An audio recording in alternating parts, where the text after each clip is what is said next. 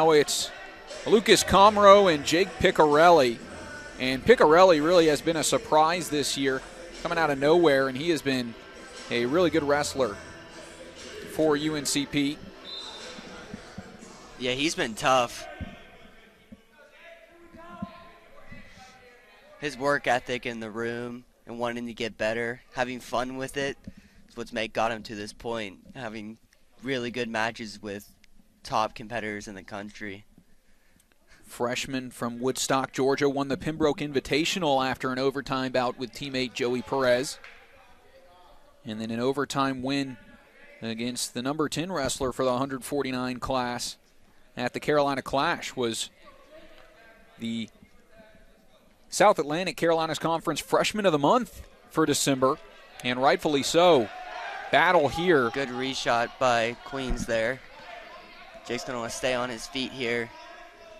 Don't give this up. Comro, the sophomore from Colorado.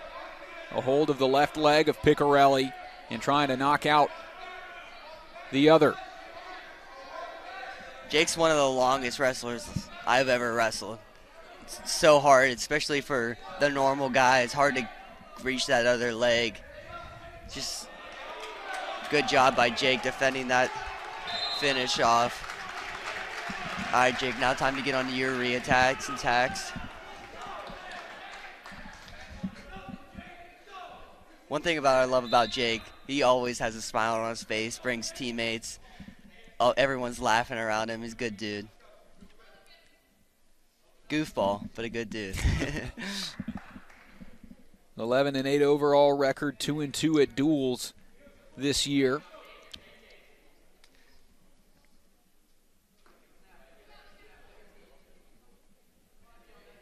Comro with the experience of competing in the Division II Super Region Championships last year.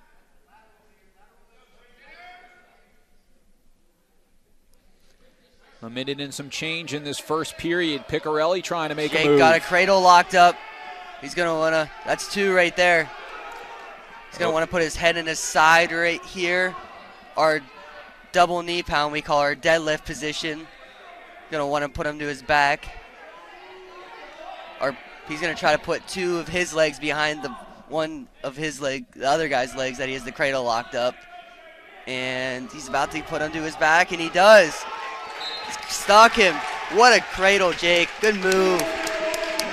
Big move from Piccarelli. Oh, yeah. Showcasing the P on his chest as he picks up the pin. Huge. I think that was his first dual meet in the bank, right?